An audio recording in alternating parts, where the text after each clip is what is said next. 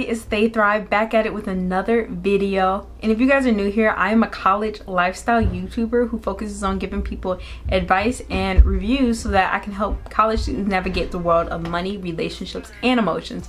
So be sure to subscribe if you're interested in learning more. In this video, I'm going to be telling you guys how you guys can self-care on a budget. I know that college students really don't have a lot of money or time, so this video is dedicated for them because self-care can seem a little bit elitist and something that isn't essential a lot of times, but it actually is very important because we only have so much energy before we get burnt out. And as someone once told me, you can't pour from an empty cup, so make sure that you are taking care of yourself so you can produce the best outcomes, whether it be in school, or whether it be in your activism, or in your clubs, in sports, and organizations. Whatever you're doing, make sure that you are taking care of yourself. Feel free to mismatch this in any way that works for you, and you can do it in the frequency that you want, but I do recommend at least doing self-care once a week. And make sure you stay to the end so you guys can know what I'm going to be talking about next week. The number one tip is to read a book. They have a lot of options. I don't know if libraries are even open back, but if you want to be on the safer side, you don't have to use libraries. That's one free option.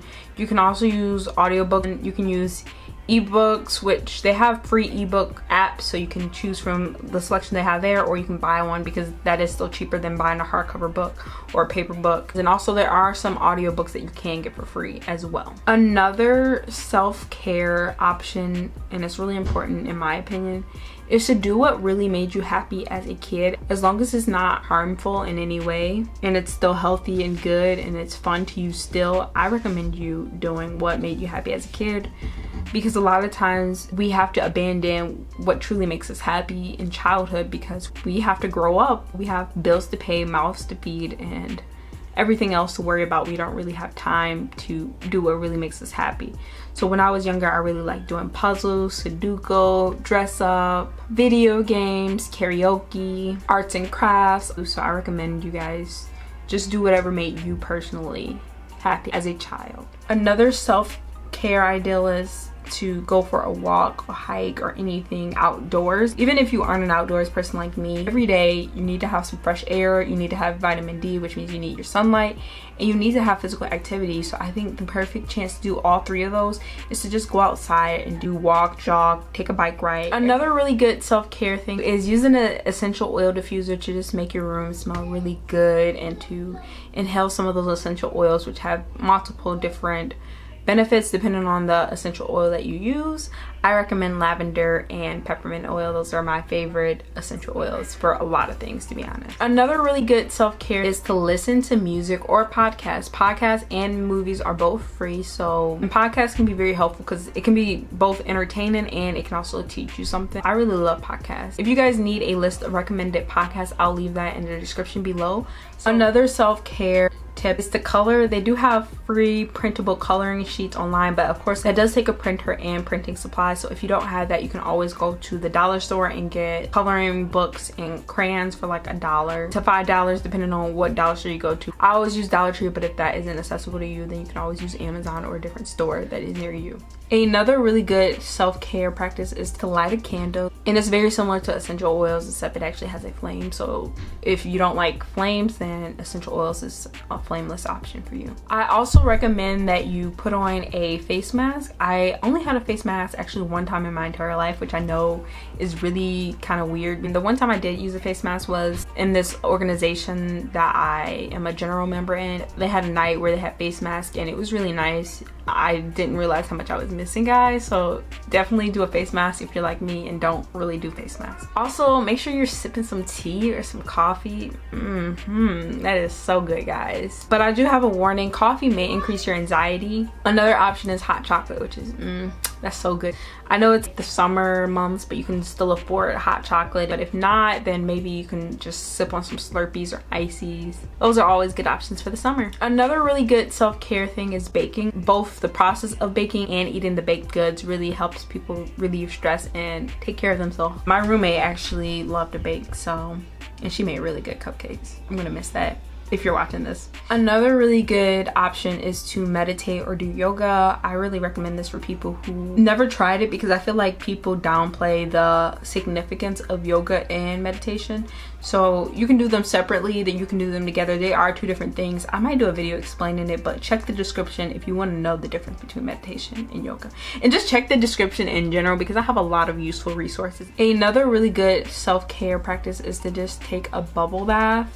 You can get some bath bombs. I've seen them at Dollar Tree. So you can also do an at-home manicure. You can either buy the kits, which are pretty cheap, or you can just buy what you need, the very essentials, which are nail clippers, nail files, nail polish, nail remover. Another really good self-care tip is to journal or write. Just get out your thoughts. It may take the form of writing poetry, writing a short story, writing a gratitude journal, writing a bullet journal. There's just so many different ways. And another self-care thing, which is kind of along the lines of writing, if you're not really good at writing, maybe drawing would help you. If you're someone who's more artistic, I recommend drawing. Another self-care tip is to clean and organize your room. How your room looks seems to be a reflection of your state of mind a lot of times. Make sure you clean and organize your room so that you can be in your best mindset and you're not scrambling to look for anything. Having a disorganized room makes you more susceptible to anxiety, because you can't find this, you can't find that, you're running late to this because you can't find this. Another self-care ideal is to window shop, either online or in person.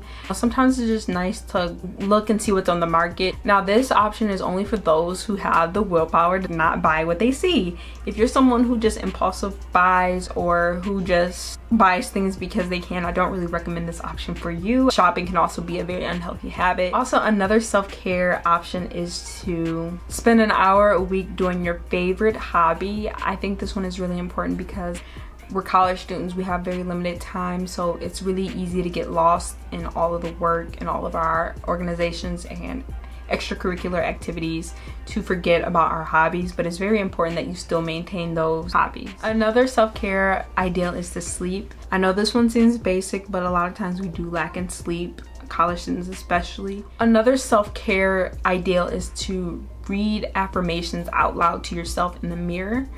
I always recommend this to anybody that I really get close to. Just look into the mirror and just tell yourself that you're beautiful, that you are smart. Very positive affirmations to yourself, because I truly believe that what you tell yourself is what you start to believe after a while of saying it. Another self-care option is to start a garden. I really recommend this for people who are very hands-on type of person. I think gardening is a beautiful thing to start, and you also produce outcomes that you can tangibly see and hold. Another good option is to wash your hair with a scalp massager. Guys, I know this one seems very specific and a very odd request, but just massaging your scalp with a scalp massager, it just feels so good. It feels like you're in a salon getting your hair washed by a professional. So just make sure you get one of those. They're only like $4. If you need me to link one, I'll leave it in the description below, because they are super cheap and they just make a world of difference in hair growth and just relaxing and giving yourself that salon feeling at home. Another self-care option is to go thrift shopping. I recommend this for people who love to go shopping and they do have some funds to go shopping. Thrift shopping in itself is really fun, but it's even more fun when you can buy something and remake it or revamp it to your own liking. Another self-care option is to work on a puzzle. I recommend this for people who really like feeling things and who really like solutions. I was thinking about doing a video having a self-care on a budget Dollar Tree edition. Tell me if you guys would like to see that, because I actually got this cute pen from Dollar Tree when I was treating myself. So if you guys want to see how I treat myself and take care of myself using a Dollar Tree budget, let me know. If you prefer Amazon, because I know Amazon is more accessible than Dollar Tree, and I'll do that in an upcoming episode. But if you're wondering what episode is coming this Thursday, it's gonna be teaching you guys how to develop a more open mind in college.